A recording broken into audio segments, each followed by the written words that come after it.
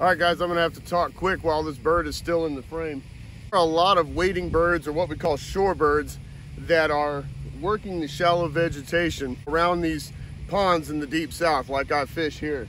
Now, every time, oh, there's a great blue heron right over there. Anyway, these birds attack small fish, like the bluegill that live here, and they hit them in the head or hit them in the side, in the gill plate or something like that, and they get frightened and they swim off. And a lot of times they're in such shallow water that they're right at the surface of the water, and they skitter across, disturbance across the surface of the water, and you can hear it, they're splashing and everything else. The big bass that are sitting out deeper water are kind of waiting for that to happen. It's a chain reaction of events. And they jump out and grab that bluegill that's been injured and is frantically skittering across the top of the water. That's what brings us to today's lure segment. This is another antique lure, antique topwater, called the Jitterbug. One of the cool things about the Jitterbug is it's one of the oldest bass lures going. To explain the whole ecosystem behind why the Jitterbug works, and it still works today. So to speed things up, I've brought you two of my Jitterbugs. The smallest size you should get is that size right there.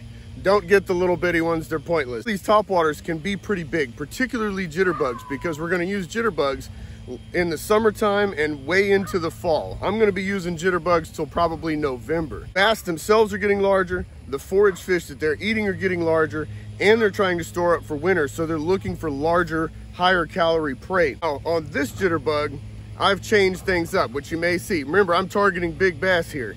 So the tiny little treble hooks that it comes with, I've removed those completely. I've put on much, much larger hooks, and I have cut the lead hook off the treble hooks. So when this bait is in the water, both hooks are laying flat like that. Both hooks are pointed straight up. There's a bunch of reasons I do this. First of all, safety. When I've got a bass in hand, particularly a pretty good sized bass, and it's flopping around, I only have 4 hooks to worry about, not 6. These are wider gap hooks, and so they hook up a lot better, particularly with big bass. You're gonna get a lot of strikes on these that don't get hookups if you don't change the hooks. The other thing is, there's no way to put a trailer hook on these. So the only way to achieve that is to have a longer shank from a bigger hook. So you, in effect, get hooks back here. So it's like having a trailer hook. I get a better action out of this bait than I do my other Jitterbugs, and I get better hookups on it. Just need to make sure that you're using sharp hooks. I need to sharpen these, in fact. Here's how you work this size Jitterbug with the hooks cut like this. There's no way to tell how fast the bite's gonna be. So you have to vary your retrieve at first to figure out if they want it real fast and constantly moving, or in short stops like this. So what I do is a 5 count, a 4 count, 3 count, 2, 1, back to 5, like that, okay? If they're hitting around 5 or a 6 count, something like that, 4, 5, 6 count, then they're really active and I can go ahead and just bring the bait in and they'll hit it. If they're hitting around the 1s, 2s, and 3s, that means that they want it slower and I need to stop it more often. What I'm looking for is this sort of gurgling, bubbling sound that this bait's gonna make. And if you're not hearing it and seeing it, then the bait's not doing right. You wanna reel it just fast enough to get that gurgling, plopping, bubbling sort of sound. Don't go any faster than that. If you fish off the bank like I do, you're gonna have to get this bait back over some vegetation like this. That bait came right through that vegetation right there. You saw it on camera. And one of the reasons is because I've got the hooks cut like this. This particular lure is much more weedless than the other Jitterbug I have tied on, the big jointed model.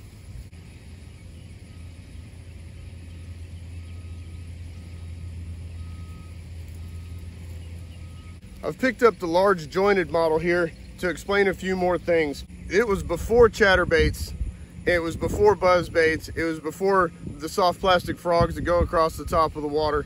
Bait was pretty much all of those baits back in the 30s. It goes across the top of the water and it walks like this, back and forth, kind of gurgling, bubbling sound.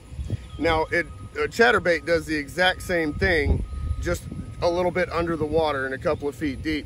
This is essentially a topwater chatterbait. One of the neat things that you can do with this bait that you can't do with chatterbait or buzzbait or a zoom horny toad is you can stop it. That's what I do with the huge jointed model here. I have to reel this one a little faster to get a good gurgle out of it, but it is very loud once it gets going. So I try to, you know, reel it faster, get a nice loud action, and then stop it. Nice loud action, then stop it. It's gonna stay in the strike zone a little bit longer. Let me show you how this one works.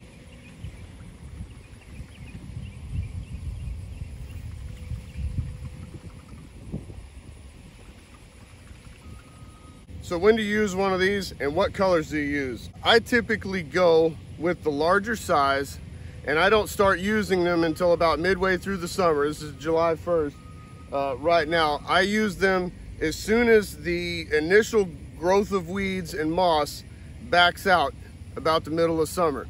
So there's that May and June where, you know, I'll probably using something like a ribbit frog or something like that, or zoom trickworm, something that's very, very weedless. As soon as those weeds start to reduce in the summer, headed toward the fall, that's when I'll start using these. What time of day you use them? I use the Coach Dog orange.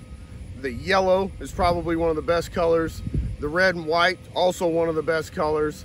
The bullfrog with a yellow belly is a very good color. I use all of those in the morning, first thing in the morning. Evening, I switch to black, wounded black, which is probably the best one they make of the dark colors, which is a black with red eyes and a red gill. Perch, and they make one called wounded perch. Those are also very good evening colors. Way back in the black and white fishing magazines, these were billed as nighttime lures. That's where a lot of people catch most of the bass on these, is during the nighttime. This time of year, pretty much all across the South, there's a lot of weeds in fairly deep water. There's going to be grass all the way down 10, 15 foot sometimes. It's going to make a huge amount of noise, huge amount of action. It's going to disturb the light on the surface.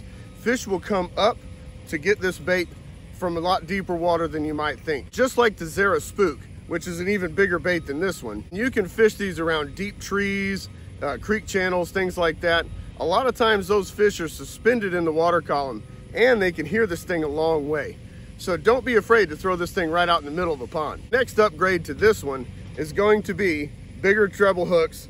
Hopefully I'm gonna get the red bleeding bait hooks, and I'm gonna trim that hook off. This one is significantly less weedless in just these basic weeds here at the bank than the one with cut hooks is. I hope you guys get to using these really cool old lures and catch some huge bass.